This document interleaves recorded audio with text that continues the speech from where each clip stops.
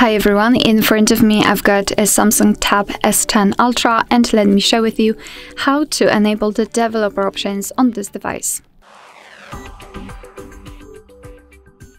So let's start with opening the settings, and here in this left section we have to scroll down to find this option about tablet. Now we have to find a special number which is called build number. So let's enter first of all the software information and find it, and try to find it. As you can see, the build number is right here, and all we have to do right now is to keep tapping on it until you'll see that you're in the developer mode. If you've got any kind of screen lock, you will have to enter it to confirm the whole step, and as you can see, we've got this information. Now all we have to do is to scroll down in this left section again to find developer options. They will appear right under the About tablet. So let's tap on it, and here we've got plenty of advanced settings which we can customize. So for example, we can enable a freeform windows.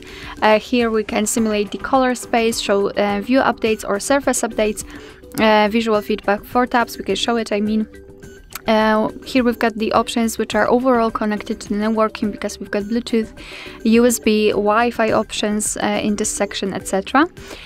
So all you have to do to turn on the feature is to simply tap on the switcher on it, and it will be immediately activated and applied. Of course, you can turn it off the same way. And if you've got the options without the switcher, like here, simply tap on to open more options to choose from.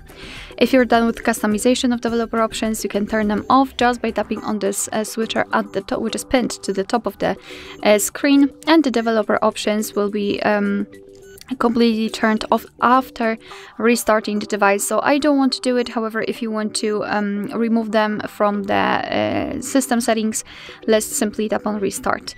Of course they will disappear, but of course no worries, you can customize them again. Just go back to the build number step and keep tapping.